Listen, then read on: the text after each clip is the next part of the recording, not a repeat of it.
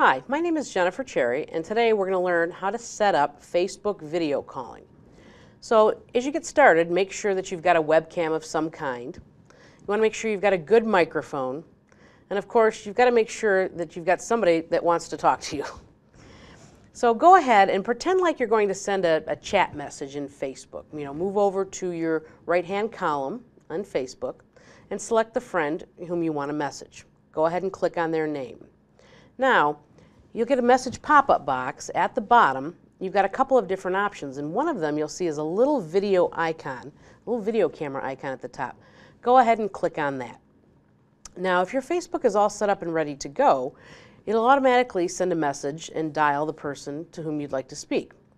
If not, if your Facebook account hasn't been updated, you'll get a message and Facebook will want you to install a .exe document. Go ahead, this should be safe, and this will install what you need to go ahead and video chat. Click OK. Now, again, if that's the case and you've reinstalled that .exe document, you should be able to go back, simply click on the video camera, and dial the friend whom you'd like to speak with. And that's all there is to setting up a Facebook video call.